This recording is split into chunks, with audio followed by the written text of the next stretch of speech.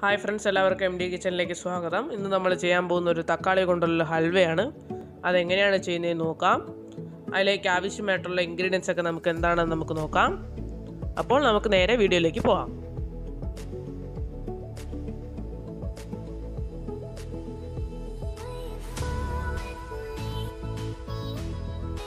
ഇപ്പോൾ നമ്മളിവിടെ എടുത്തിട്ടുള്ളത് 2 തക്കാളിയാണ്. ഈ 2 തക്കാളിയിൽ നമ്മൾ വരയിട്ട് കൊടുത്തതിന് ശേഷം ചൂടുവെള്ളത്തിലിട്ട് ഒന്ന് നന്നായിട്ടൊന്ന് വേവിച്ചെടുക്കുക.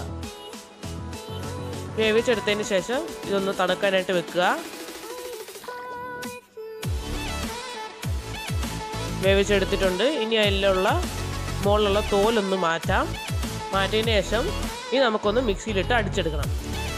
അപ്പോൾ നമ്മളിവിടെ ഒരു സ്പൂൺ നെയ്യ് ഇട്ടതിന് ശേഷം നമുക്ക് നമ്മൾ വെച്ചിരിക്കുന്ന നട്ട്സൊക്കെ ഒന്ന് വറുത്തെടുക്കാം.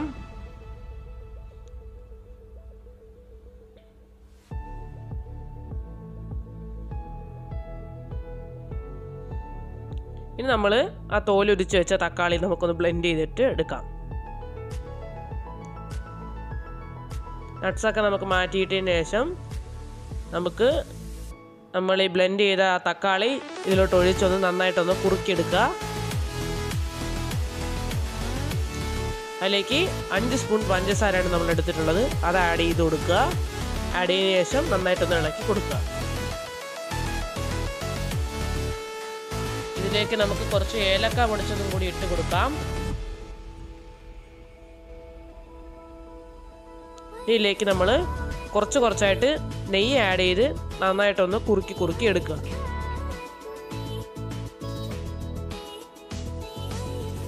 ഇത് നമ്മൾ ബൂസ്റ്റാണ് എടുത്തിട്ടുള്ളത്. 1 സ്പൂൺ ബൂസ്റ്റിൽ കുറച്ച് വെള്ളം ആഡ് ചെയ്ത് നന്നായിട്ടൊന്ന് ക്ലംസ് ഇല്ലാതെ ഇളക്കി കൊടുക്കുക. അത് ഓപ്ഷനിലാണ്. ബൂസ്റ്റ് ഇട്ടാൽ കുറച്ചും കൂടി നമുക്കൊരു സ്വീറ്റ്നെസ്സും ടേസ്റ്റും നമ്മുടെ ഈ ഹൽവയ്ക്ക് കിട്ടും. അതിട്ടതിന് ശേഷം നന്നായിട്ടൊന്ന് കുറുക്കിയെടുത്തതിന് ശേഷം നമ്മൾ ഈ വറുത്ത് വെച്ച നട്ട്സ് ഒന്ന് അതിനകത്തോട്ടിട്ട് നന്നായിട്ടൊന്ന് കുറുക്കിയെടുക്കണം. ഇത് കട്ടിയായിട്ടുണ്ട്. നമുക്കിനി ഒരു 5 മിനിറ്റും കൂടി നമുക്കിതൊന്ന് കുറുക്കിയെടുക്കാം.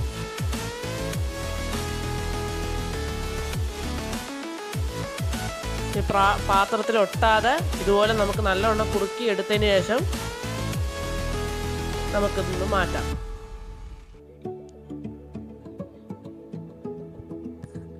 ഇതൊന്ന് തണുക്കാനായിട്ട് വെക്കുക. കുറച്ച് നമ്മുടെ ഹൽവ റെഡിയായി.